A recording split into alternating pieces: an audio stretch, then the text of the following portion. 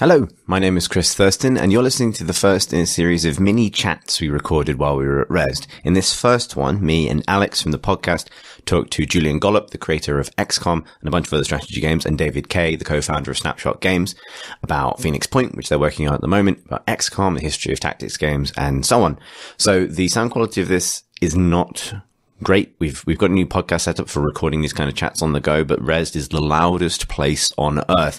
And we actually ended up sitting on the floor in the press room to record this. So you will hear at one point a siren, and at another point, the world's loudest man, bedecked in keys, walk past, jangling and stamping. So I do apologize for the audio levels. We're going to best to clean it up, but hopefully you still enjoy this as a kind of little short insight into a really interesting creative and game design process. Have fun. Hello and welcome to the show floor at Rezzed. I'm here with Julian. Hello, I'm Julian, the designer of the original XCOM and many other strategy games since in my long career. And Alex. And I'm Alex, and I'm here with a childhood hero. Aww. And a chicken sandwich. And a chicken sandwich. It's all the best things. And I'm David. I'm a co-founder of Snapshot Games with Julian. And you are joining us in the quietest, loudest room we could find to record this. We're sitting on the floor, so when anyone walks past, you will hear it. And we'd like to give you a real sense of what it's like to actually be. On this it used to be a docks here, so you still smell the fish. Yeah, the roar of the wharfs. I actually had fish and chips for lunch, just for additional. That's you then, right? Yeah, it's good. So, chaps, tell us about the show so far. Phoenix Point has been around, Weekender and PAX and stuff. How is it going? That's not really a question so much as a vague prompt to make you start talking. It's been going very well. A lot of interest in the game. We're building up to our first beta release. The demo we got at the show is focusing on a very specific tactical battle. We're trying to show people some of the core systems that we're working on in the tactics and what are the similarities and differences with old XCOM and new XCOM. The community we have is very big and is diverse in the sense you have old XCOM people, you have new XCOM people, you have no XCOM people, and so three kinds of people. Only three kinds of people in the world. Yeah. But yeah, the response we're getting from all these groups is really good. That's great. So you actually mentioned this, we were talking earlier, and you said that trying to find a way of rebuilding an XCOM style game that catered to those different halves of people who would consider themselves XCOM fans. Yes. That's an interesting problem you've given yourself. And it's a serious one. I mean, when we launched our crowdfunding campaign, we did a survey of backers and we said what they're interested in. And there was a divergence of views, shall we say. One thing they wanted was, we want more realistic shooting. I thought, okay, so does that mean we have to model ballistics of bullets and so on? So that's one of the first things that we tried to get working, and but immediately presented very interesting design challenges that we can no longer represent things in this sort of binary way that, that's, for example, the new XCOM has a much more of a rules-based system for things, and this is, if I do this, then this is going to happen, or there's a percentage chance this is going to happen, which is not a problem. So we have a more analog world, less digital, if you like. Yeah, it's more digital. More simulation-y and less board gamey, and maybe another way to put it. Yes, that's one of the first thing I noticed was your work with line of sight, as opposed to line of sight between squares. And we want to make use of this in the game, so the actual body parts of a target that are obscuring other body parts is a factor in what's happening. So this Crabman has this real big shield he sticks in front of him like this. I mean, to flank him, essentially what you need to do is find some exposed bit of his weaker body parts to try and shoot at. You can go around the side, but you might, if you're a sniper and you've got high level of accuracy, you can really actually target smaller part, his little leg that's sticking out from the side of his shield. Yes, I can cripple him if I get that leg. Don't have to shoot his shield. So it is some of the things that you can do with this system. But the difficulty is trying to represent to the player what is the likely outcome of what he's trying to do. So in a way, the beauty of modern XCOM is that they were able to present to the player, just by the player looking at the screen, the player could see what he could do in that situation, where he could move, where he could flank. They did have some problems that they didn't have a line of sight sort of tool to say, yes, I will definitely have a line of sight from there, which they fixed a little bit in War of the Chosen when they added the target preview system, so they still had some issues with that. But if you go back to a more analog experience like we have at King's Point, where you can move and shoot and then move a bit more, you no longer have this immediate sense of being able to judge what you can do by looking at the screen. However, we do incorporate some of the sort of helpful interface elements from new XCOM, showing you zone lines. Yes, you can move here and shoot, or you can just move here but not shoot. So we still have help to the player as far as possible. But yeah, it does present, if anything, more of an informational challenge. And actually, we had percentages in the game. We had a little information bar very similar to the XCOM shooting thing, where it said, okay, you have like a 65% chance to hit, and you're firing a burst of 6, and your expected damage is like 2 to 10. But this was the actual meaning of this sort of became lost. Players said, does that percentage chance mean if I do that, do I do this damage, or is this damage based on some of the bullets hitting, or we can no longer present that information clearly, so we just got rid of it. So now what we do is we present to the player, if he wants to know more precisely his aiming chance, we've got a little circle which tells you where all the shots come from, and you just have to sort of visually assess it. Yeah. That's what we're testing in the...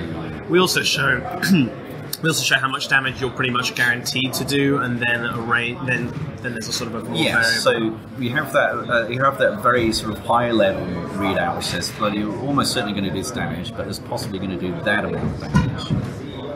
It goes back to a little gripe I have with the new XCOM, because they had damage ranges like 5 to 7, but they always showed the maximum damage in the flashing pips on the health bar, and that was kind of misleading in a way. And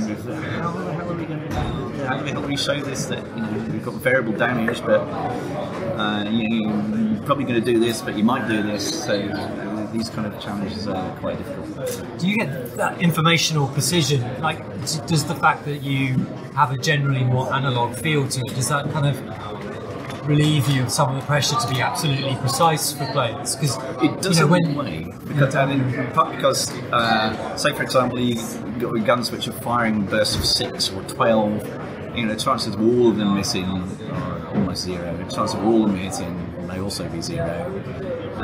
You tend to get something which you get more of a bell curve type distribution of your shots, so you're not really caught with that new XCOM dilemma. I'm standing next to this alien, 90% chance to hit. I miss. The weapons they do kind of end up, when you spend some time with them, they do play. You get a feel for how the weapons.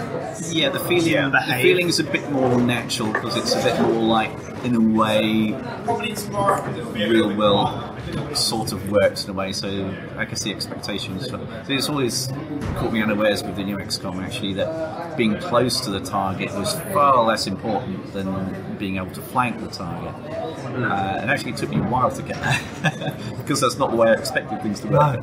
But once you got it, of course, that was an integral part of their gameplay. XCOM 2 is very much a game about flanking, but not getting flanked in your next turn. Right. And a good part of their tactics revolve around this. To what extent did the game grow up around crab monsters, and what extent did crab monsters grow up around the game?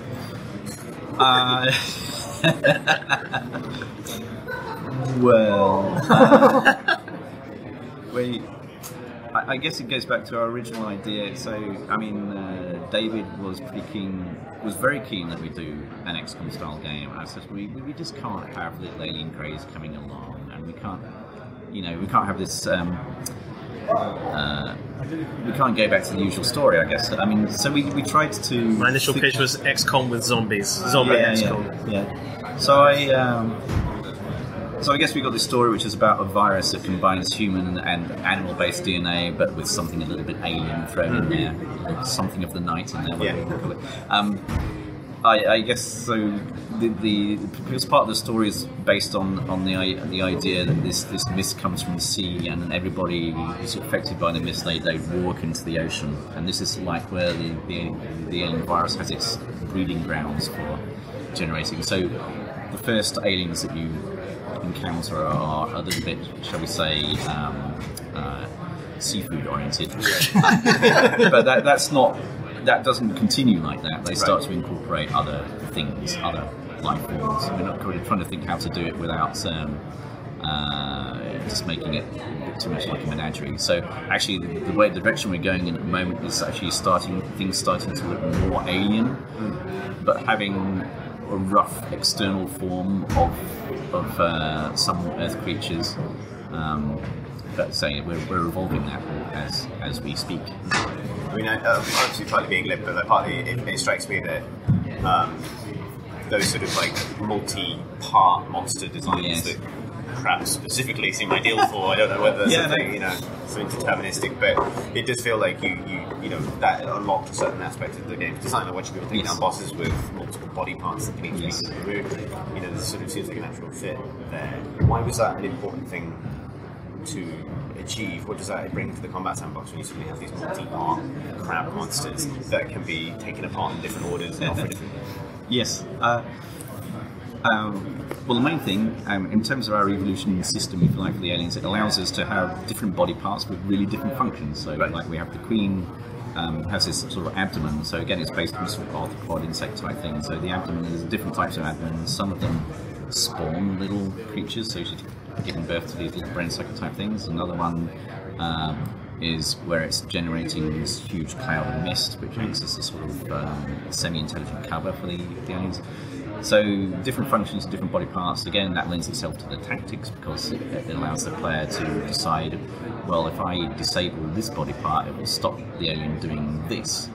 And this can vary a lot depending on the particular combination of body parts the alien's got. You know, it might be in this particular mutation that the vulnerability is really taking out the head because that removes all its willpowers, and it just happens to have a lot of abilities that depend on a lot of willpower, which is one of the main resources we have in the game. So we are hoping that this will sort of emerge, or this will like emerging gameplay through these very basic mechanisms.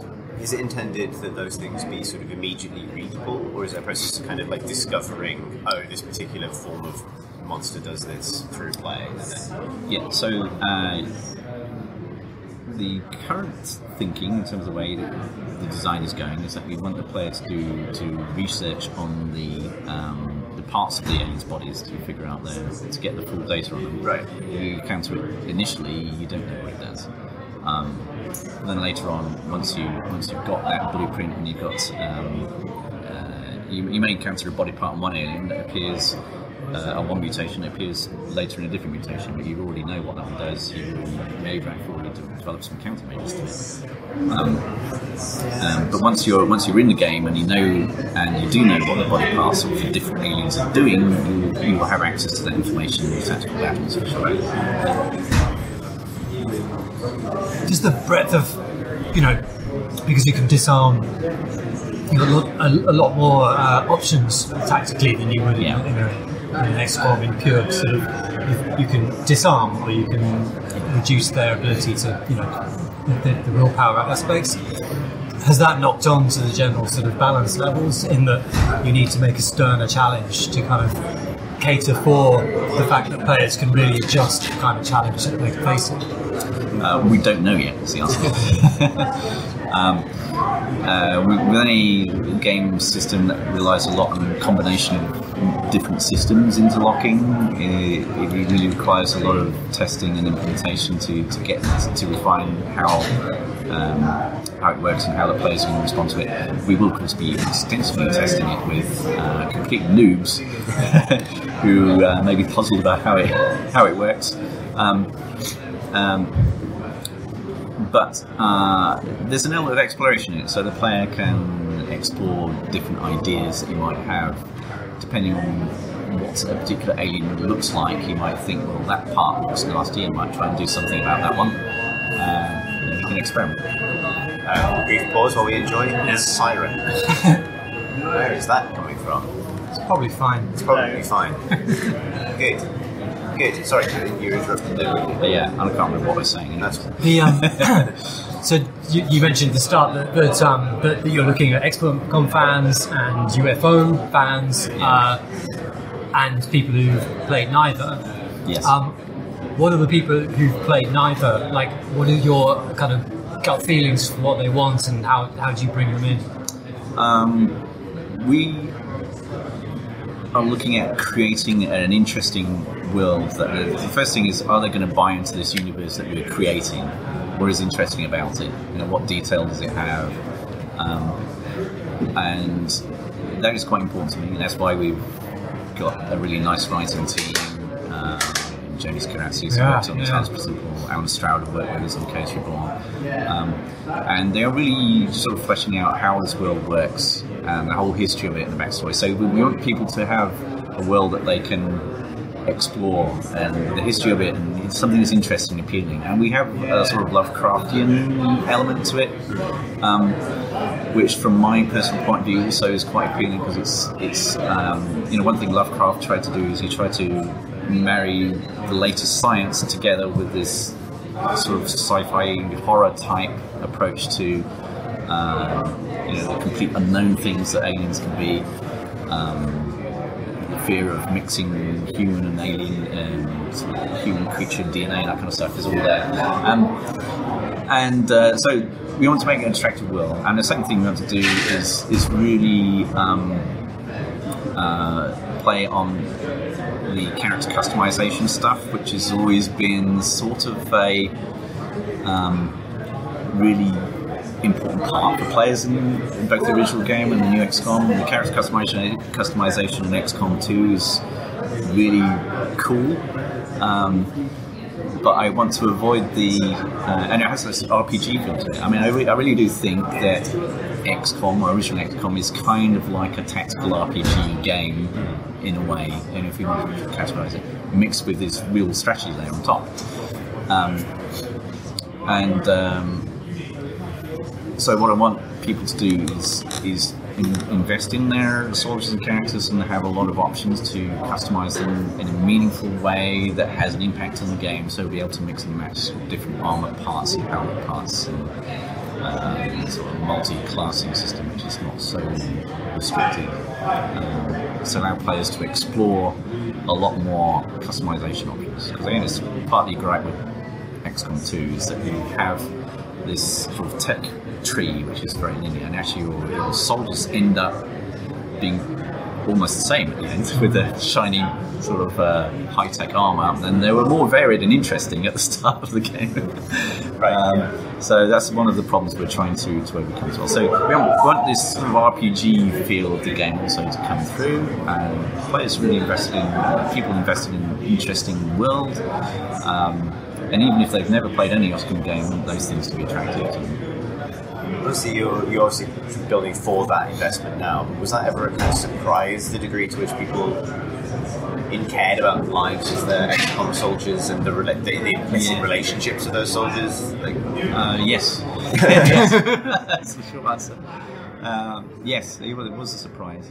I mean, part of it is also the permadeath feature as well, which means that you constantly have this dilemma between deploying your best guy, who's obviously going to be more effective, but at the same time risking losing him forever if you put him in a dangerous situation, which is kind of really cool, and adds a lot of tension to the game as well. So I mean, you do invest a lot of time and effort in building up those soldiers through the course of the game.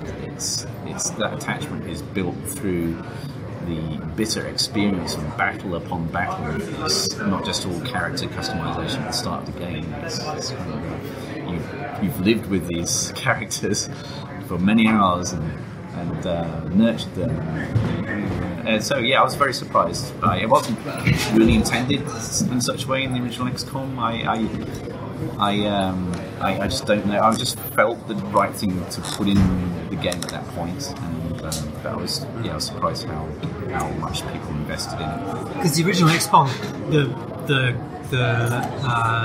tactics game and the strategy game came together quite very late in the process, didn't they? Yes. So I guess you didn't really have that much experience of playing, entire campaigns. No, I mean we were very hard pressed on the original XCOM because just me and my brother Nick sort of working on it in terms of programming and design. We have 2 artists on the project currently, and we were struggling to get all these systems working together. I mean, we had to, the geoscape and the tactical battle were 2 separate axes, and we had to figure out one had to load the other, and we had to transmit the data, and we had to figure out how to get all of the procedural levels built and manage that. And it was late in the day before it came together as a coherent game, and we were very worried about it. And right up to the end, we thought, this is not going to work. This is not going to work.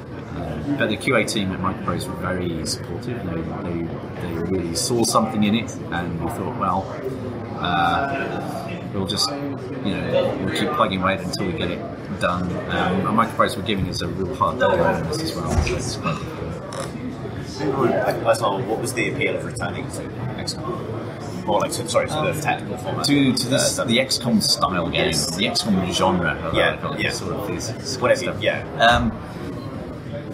The appeal is, I guess it goes back to what I was trying to do originally. I really wanted to create games that I really like to play and get invested in. I love the combination of high-level strategy and tactics. Some of my favourite board games are like this. Not as many of those. And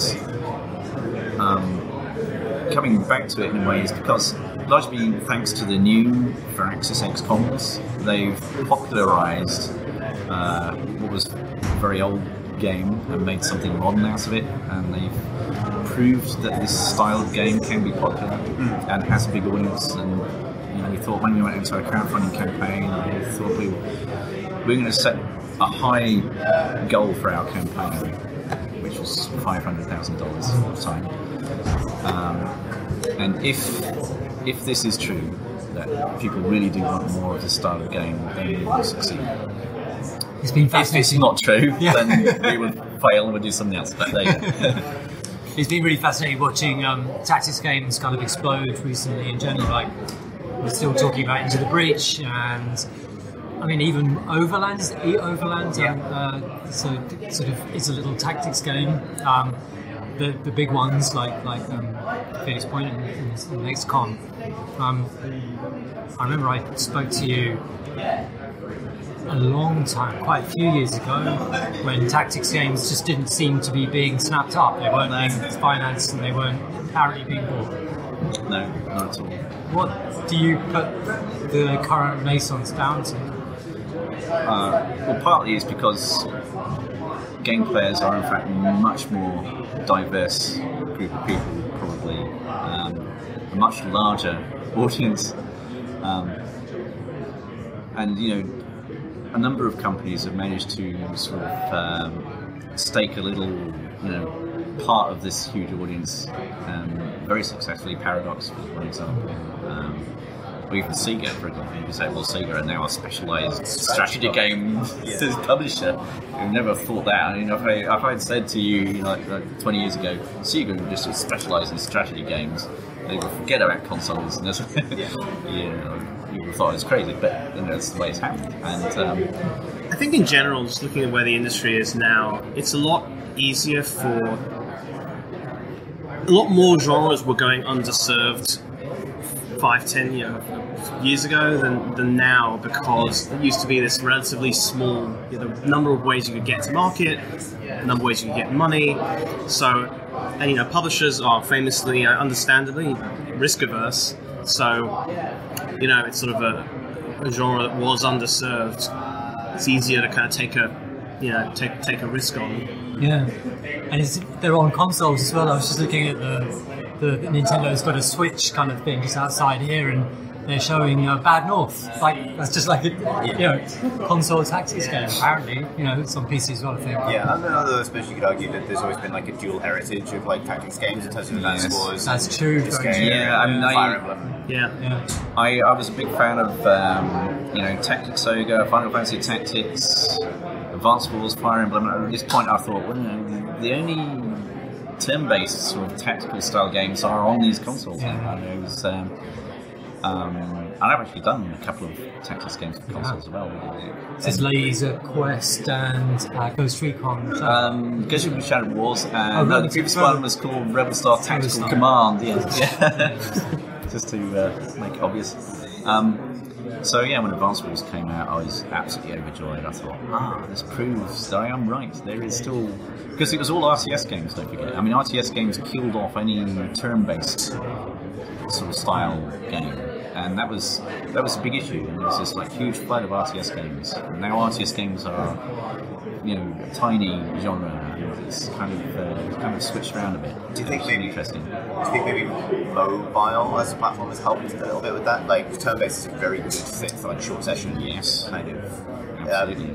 Like quite accessible in terms of interactive, in terms of how many controls you need and how something is controlled.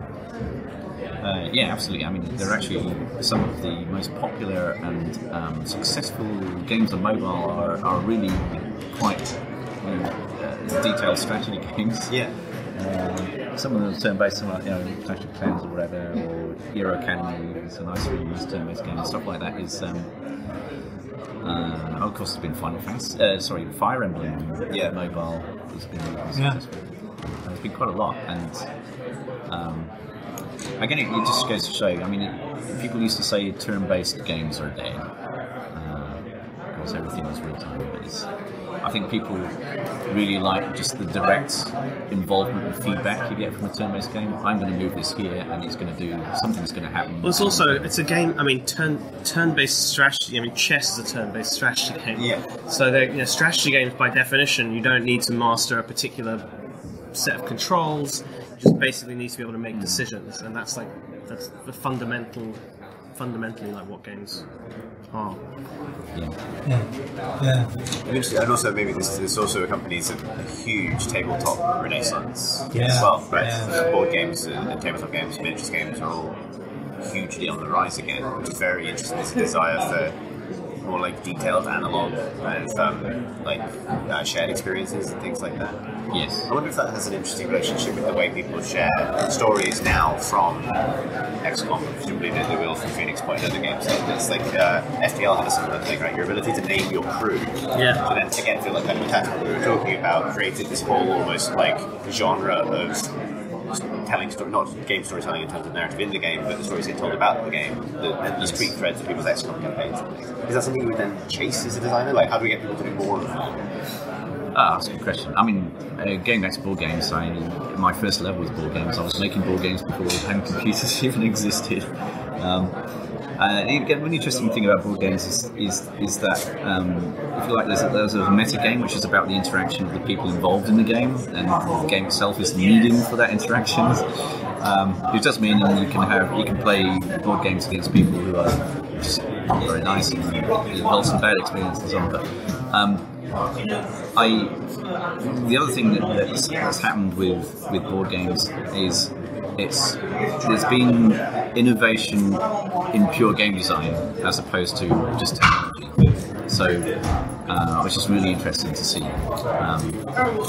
So game design is not technology driven as such, and it can be facilitated by new technologies can really unlock new possibilities. But even with a fixed technology like board games, you can have some really interesting innovation. There's been a surprising amount of innovation in board games, and